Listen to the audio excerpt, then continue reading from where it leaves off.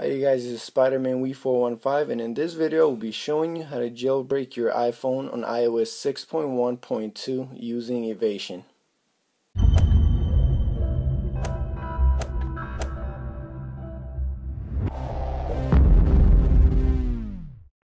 So the first thing you're going to want to do is visit evasion.com and make sure you spell evasion with the 0, and you will download the program depending on whether you have a Windows, a Mac, or a Linux.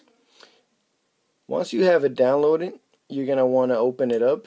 This is what you will have at first, and then you will drag out this little button right here, the icon of Evasion. You're going to double click it, and as you can see, you're going to have your device connected.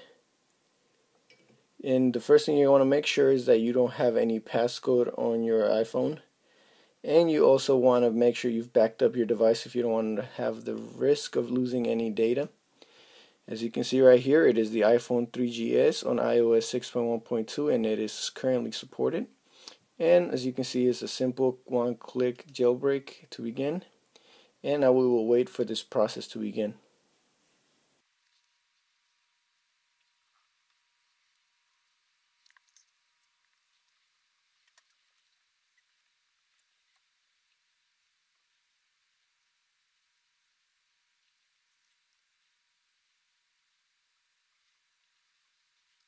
So as you can see, it is now prompting us to unlock our device and tap the jailbreak icon. And as you can see, you will be able to see it just like this, jailbreak. Now what we will do is simply click on that and leave it alone once again. And now the process will complete on its own. So as you can see, Evasion is telling us that the jailbreak is complete, but our device might restart a few times while the process completes. So you can click exit, and now we're going to focus on our device and wait for it to eventually complete the process.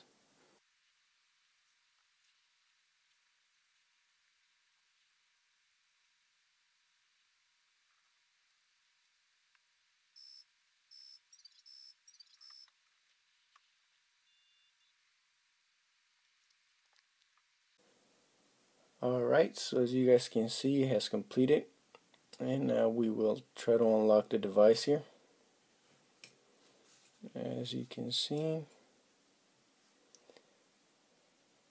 and we'll now want to enable this. Here we go. Okay, so as you can see, Cydia has been installed in our device, and it was as easy as clicking jailbreak and tapping the icon. So thank you guys for watching. If this video helped you out, please feel free to rate, comment, and subscribe. If you have any questions or any problems, please leave a comment in the section below, and I will try my best to help you. Thank you guys.